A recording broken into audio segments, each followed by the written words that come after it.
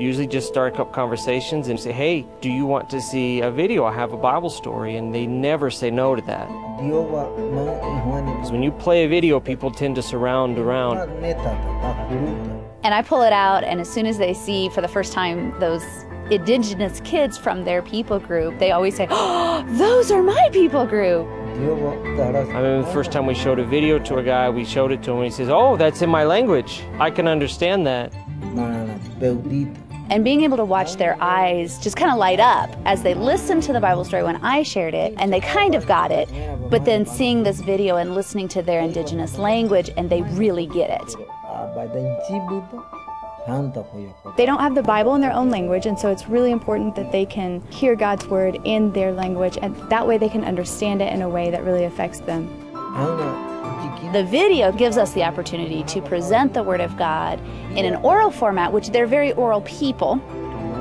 Even if they were given a Bible in their own mother tongue, it's not actually that useful because they don't know how to read their own language.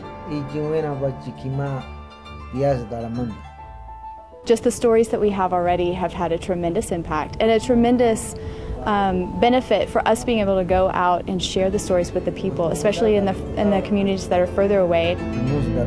Right now we have a lot of villages and communities we can't get into. And so if we could send a complete evangelistic story set on a micro SD card, we could have someone take it on their phone into a village and they could show the complete 15 to 20 story sets. It's actually something that we care enough about them to invest in them and work with them, and they really, really open up to that.